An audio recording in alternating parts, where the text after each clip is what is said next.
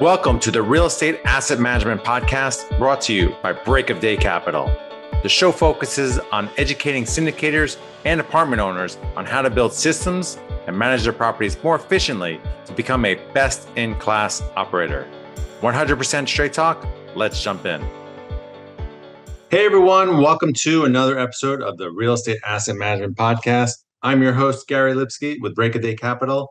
Be sure to join our Facebook group, Asset Management Mastery, where we have a great community of thousands of like-minded individuals sharing resources and best practices. Today on the podcast, we have Jay Scott. Jay is a partner at Bar Down Investments, focusing on purchasing and repositioning large multifamily projects. He is also the author of 5 books. He's got a new one coming out. We'll get to that later. And one of them, the best-selling book on flipping houses, I read that many years ago, and I when I flipped my first house, I definitely went back to that book many times. So welcome, Jay. Can you start by telling the listeners a little bit more about yourself and what you do? Yeah, thanks, Gary. I'm a big fan of yours, so I'm thrilled to be here. Thanks. So I'm a former engineer, business guy, did the tech thing in Silicon Valley for much of my career. And then 2008, fortunate enough to meet my amazing wife, and we decided to get married and wanted to get away from those 80-hour work weeks. She was traveling 3 weeks a month. I was traveling a couple of weeks a month, and it didn't make sense to start a family under those conditions. And so, long story short, we ended up in real estate where we knew we could have some control over our work-life balance. We knew we could kind of put our family first and work second, but still make a good living. And so in 2008, we started flipping houses. Flipped several hundred houses over the next 10 years. And then in 2018, 2019, decided to make the transition to multifamily and reached out to a friend of mine, Ashley Wilson, who managed a company named Bar Down Investments. And she agreed to basically take me under her wing, mentor me about multifamily. And over the course of the next couple of years, I did a couple of deals with her. We realized that we had a lot of really good complementary skills. And then about a year and a half, 2 years ago, we decided to partner up. And so now I'm a 50-50 partner in Bar Down Investments. And Ashley and I are buying multifamily around the country. Nice.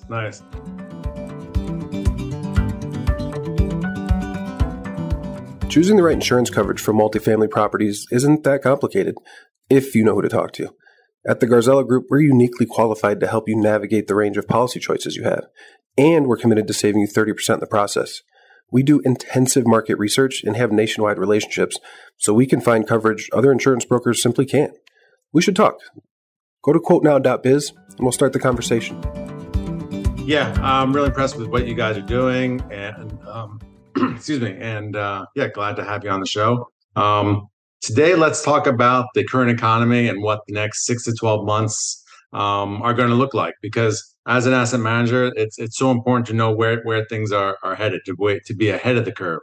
And I read your posts on social media, and if you're interested in this stuff, definitely follow Jay. It's very informative and easily digestible, so definitely check it out. But what are you currently seeing in the economy? Yeah, so I think just like everybody, it's interesting. I think things are still really up in the air. Nobody really knows where things are headed. We're getting a lot of mixed data from from just coming out of the government in terms of metrics and like trends. Obviously, everybody's heard that we saw 2 quarters in a row of negative GDP, which for a lot of people means we're in a recession. Personally, it's a data point, but there are a lot of data points. If you look at other data points, it's not so clear that we're currently in a recession. You look at unemployment, and we're like lowest unemployment numbers in U.S. history. At the same time, you kind of dig into the employment data and you realize things aren't quite as rosy as they might seem. Businesses are still spending money. As of last month, businesses were spending money 2% higher than the month before, which is a good sign. At the same time, a few days ago, I read a report that 50% of businesses were considering layoffs over the next several months, which is obviously like a catastrophe for the employment numbers. So right now, things are kind of all over the map. The way I kind of interpret the data is There's still a lot of money out there. Obviously, inflation is still high. There's a lot of money that's been released over the last few years. So what we're seeing is that a large segment of the population is still doing very well. And we see that by virtue of the fact that the stock market's holding up and real estate values, even though inventory might be going up and even though transaction volume might be going down, real estate values aren't really going down that much as of now. And so that tells me that a large percentage of the population, specifically those who control a lot of the wealth, are doing really well still. At the same time, what we're seeing is that there are a number of people that are on the other side of the coin, the people that work jobs and living month to month, paycheck to paycheck, who are starting to struggle. And so we've talked about that K-shaped recovery a lot, where some people do really well, some people don't do so well. And I think we're getting to kind of the natural conclusion of that, where we have a very mixed economic outlook, where part of the population is doing well, but a lot of the population is not. And my take is that over the next several months, what we're going to see is this decline into what is clearly a recession. Now, that said, I think a lot of people have this misunderstanding of what recession means. A lot of us, especially, I'm an old guy, but I talk to a lot of younger people who their first real recession was 2008 that they remember. And if all you remember is 2008, you kind of assume that a recession is this catastrophic event where everything collapses. Well, the reality is we've had this would be the 35th recession in the last 160 years in the US. And do the math, 160 divided by 35. We have a recession every 5 or 6 years in this country. And so for anybody old like me, they remember back in 2001 when we had a recession, or the early 90s or the late 80s or the early 80s, where we had these other recessions where it was nothing like 2008. People lost their jobs and there was some foreclosures and people weren't happy, but it wasn't a crash in the real estate market. It wasn't a crash in the stock market. It was just a general year and a half, 2 years of general unhappiness. And so I think what we're most likely to see is we're going to see a recession. I don't think that's avoidable at this point. I think it's the only way we're going to get rid of inflation is to keep raising interest rates, which will take us into a recession. But I think it's going to be more like a traditional recession where, we're going to see unemployment go up and we're going to see the stock market come down. But what a lot of people don't realize, of those 35 recessions or 34 recessions that we've had over the last 160 years, 32 of them, real estate didn't get hit that hard. And I think this is going to be another one where real estate is probably going to be more resilient than a lot of other asset classes. Yeah, people are so quick to lump this, recession into 2008, and it's just completely different. And banks aren't lending money, basically giving money away to anyone that can breathe. Literally, that's what was going on. And consumer sentiment right now is one of the lowest of all time, and it's very interesting because it's, like you said, all this different data points, negative, positive, negative, positive. The savings is near record highs. Certainly, consumer credit has, people's spending has continued so before it was pretty low, but now it's increased. But it's definitely interesting when you're talking to investors. A lot of them want to sit on the sidelines. Everyone talks about getting a good deal, but when there are deals out there right now, this is a really good buying opportunity. Quite honestly, with the cost of capital up 2%, and maybe you're getting 10-15% discounts on properties, which won't be there in 6 months.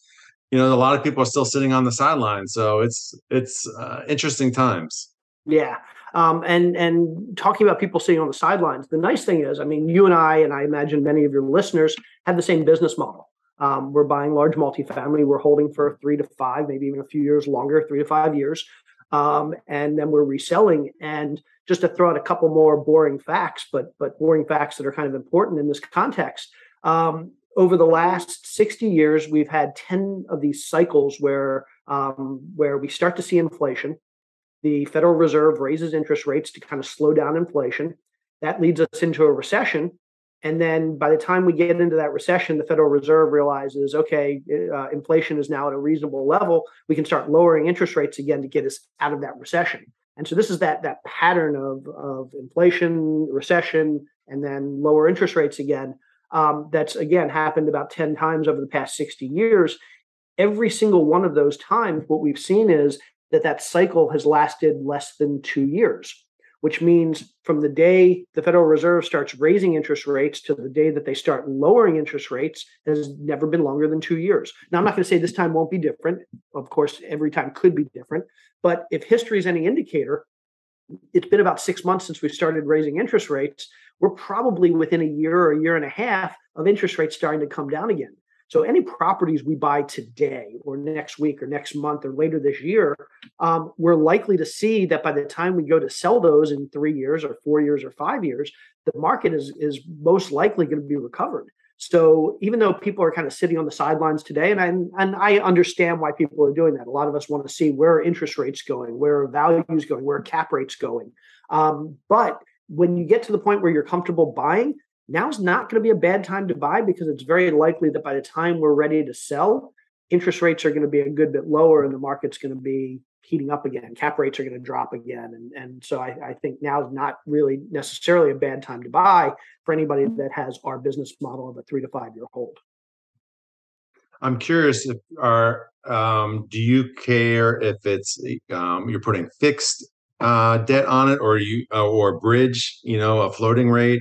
What's your philosophy on that? Yeah. So for again, talking about multifamily, large multifamily, these days it's really tough to get fixed agency debt just because the numbers don't work. Basically, we have this metric DSCR, so debt service coverage ratio, where essentially the lenders, Fannie Mae, Freddie Mac, require us to be making a certain amount of money over our mortgage payment every month. And so they loan based on how much money we're bringing in every month. And so with interest rates higher and obviously our mortgage payments higher, what we're seeing is that to get that type of debt, typically our loan to value or loan to cost is now somewhere around 50, 55, maybe 60% if we're lucky, which means we now need to raise 40, 45, 50% of our money through equity, which is a lot more expensive than debt. And so I think a lot of, and I'm sure you've seen this, we've seen this, a lot of multifamily investors these days are moving away from those nice Fannie Mae, Freddie Mac loans. They're moving to bridge debt. Bridge debt's basically interest only in a lot of cases, which means our mortgage payments are lower, which means we can borrow a higher percentage. We can still get 65, 70, maybe even 72% loan to value or loan to cost. So a lot of people are moving to bridge debt. But like you alluded to, the downside of bridge debt is that it's not fixed rate. A lot of the times it's variable rate. So you have to buy a rate cap if you don't want rates to risk rates going higher than what you can expect. And rate caps these days are really expensive. You can be spending $500,000, $1 million on a rate cap. In addition, they're generally not 10-year loans like we see with Fannie Mae and Freddie Mac. They're generally 3 years. Maybe we get 3 years, plus we can buy another year and buy a fifth year if we're lucky. But again, we need to be putting out money to buy those additional years.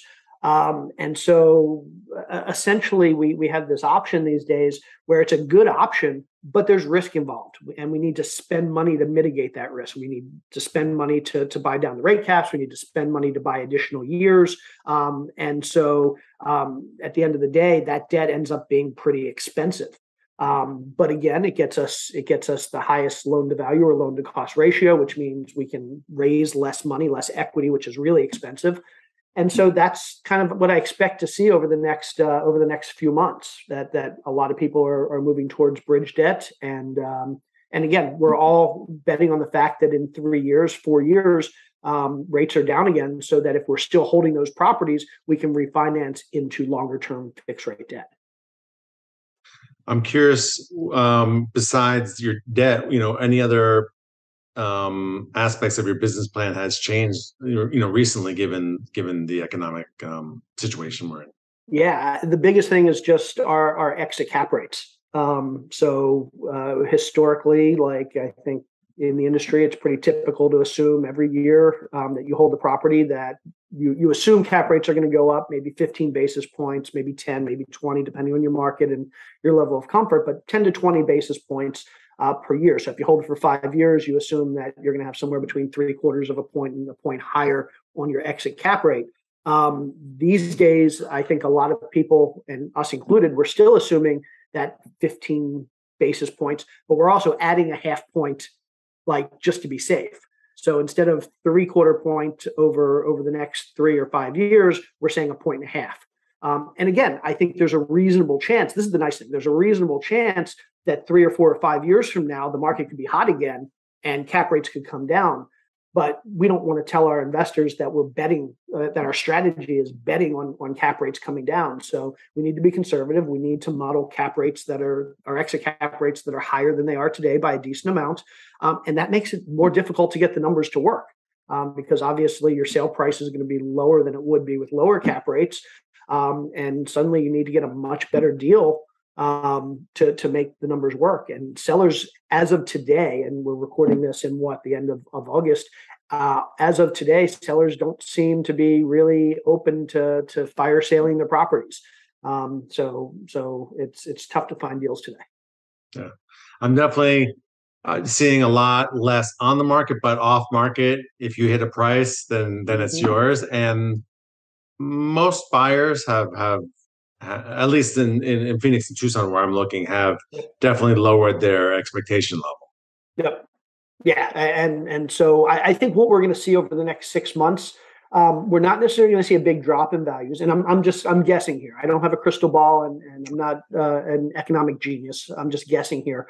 But we saw this in 2008 as well, especially at the beginning of the 2008 crisis, where sellers weren't yet desperate. They weren't yet willing to drop their prices considerably. Buyers obviously weren't willing to pay ridiculous prices when they see potential risk coming. And so what we have sellers up here and buyers down here, and maybe sellers come down a little and buyers come up a little bit. But we're not meeting in the middle very much. And so what we see is there's just very little transaction volume. There's very few sales. And so it doesn't necessarily mean prices are going to drop. It just means that there isn't going to be nearly as much sales volume as there previously was. And so that's what I suspect is going to happen over the next 6 to 12 months is we're going to see a big drop off in sales volume. We certainly are going to see cap rates expand a little bit, which means we're going to see prices drop a little bit. But I don't think it's not going to be a 2008, in my opinion, 2008 type event. We're just going to see a softening and we're going to see fewer transactions. Right. Yep, absolutely. Agree. Let's take a couple minutes to talk about your latest book, your 5th book. I know how hard it was to write one book, never mind 5 books. So huge kudos to you. What's the name of the book and when's it coming out? Yeah, I took 4 years to write this one. Like it was a tough book to write, and I really wanted it to be perfect. And my co-author is Dave Meyer. He's the head of data and analytics at Bigger Pockets, and the book is called Real Estate by the Numbers. And it's basically, if I had to retitle it, I'd probably have called it Think Like an Investor, because it's all the math, the numbers, but also the strategies and the concepts that go into really thinking like a successful investor. So we talk about everything from like the very basics of how financial statements work for your business, how to analyze your business and look at its efficiency, look at your personal financial statement and look at where you currently are, through covering like the nitty gritty of all the popular metrics that we're used to seeing, cash on cash, and AAR and IRR and equity multiples, and explaining what those things mean and how we get those numbers. Then talking about capital stacks, like all the details of how debt works and how equity works and how you can be using debt and equity together to be like basically making your deals better than they are today. Then we have a whole part of the book that's on concepts, like these high-level strategic concepts that as investors we have to understand: time value of money, compounding effects, interest rate effects, how taxes impact your investments. And then finally, the final chapter is really, it goes into all the analysis techniques you need to do deal analysis for typical real estate type deals. So I like to think of it as like a reference book, a reference textbook, but one that you can also read beginning to end to really help you start thinking like an investor. I'm excited to read it, and I know it's going to be tremendously valuable to a lot of our listeners out there. So looking forward to it. Thank you. Yeah. So I asked this question of all of our guests. What is your asset management superpower? Ashley Wilson. Honestly, no. So, and so maybe my answer is going to be a little bit different, but we have to all know what we're really good at and what we're not really good at. And I know that asset management is not my superpower in general. And so when I entered this business, one of the things I said was, I'm going to focus on my strengths. And my strengths are things like I can raise money, and I can do underwriting, I can do market analysis and economic analysis, and kind of all the spreadsheet and analytical type stuff. I'm not the person you want day to day managing the business plan. So what I said was, when I came into this business, was I'm going to find somebody who is amazing at that, and I'm going to convince that person to partner with me. And so, if anything, my superpower was getting somebody who is amazing at that to agree to partner with me, so that I now have that as part of my business. And Ashley is probably one of the best asset managers that I've ever met. And I've learned so much about asset management from her. And so if I had to pick one thing that I've learned from her that's really helped me when I think about asset management and I look at deals, is this concept of absorption rate. And it's something we don't think about enough. Typically, the most important thing we do when we're underwriting a deal is we look at comps for our properties. We look at what is our post-renovation, post-management improvement rents, what are they going to be? And so too often we look at other properties and we just assume this other property that's also a B class, that was also built in 1986, that's 600 yards away, that whatever is necessarily going to be a good comp. But a lot of times we don't dig into the unit mixes enough. And when you start to dig into the unit mixes, you might realize, okay, my property has the majority 2-bedroom, 2-bath deals. That property has 4 2-bedroom, 2-bath out of 600 units. And so we see the rents for their 2-bedroom and 2-bath at $1,500. We assume we can get $1,500, but we ignore the fact that they only have 4 of those to rent. So they're going to get a premium. If we have 300 of those types of units, most likely our absorption rate, the number of units we can rent at the highest market rent, is going to be lower. And so we have to kind of adjust for that. And so I think for me, I spend a lot of time looking at market rents and doing comps. And that's probably been like the biggest takeaway for me, is that too many investors don't look at this concept of absorption rate and don't end up doing a real apples to apples comparison of their property to other properties when they're doing comps. Yeah, I think that's a really good metric for people to look at. So thanks for sharing that, and thanks for coming on and sharing your wisdom about the current state of the economy and what you guys are doing differently. Where can listeners find out more about you and Bar Down Investments? I appreciate that. So anybody that wants to connect with me, find out more about Bar Down or anything I'm doing, you can go to www.connectwithjscott.com, and that'll link out to everything I've got. So www.connectwithjscott.com. Awesome. This is Gary Lipsky signing off. I'll be back next week with another informative episode on the Real Estate Asset Management Podcast. Thanks, Gary. To all of our listeners, thanks for joining us. And if you like this episode, please head over to iTunes or Stitcher and like, subscribe, and review this podcast, as it will help us grow our audience and reach more people. And if you'd like to learn more about what we do at Break of Day Capital, head over to our website, breakofdaycapital.com, and sign up for our newsletter and/or fill out our investor application. We'll talk to you next week.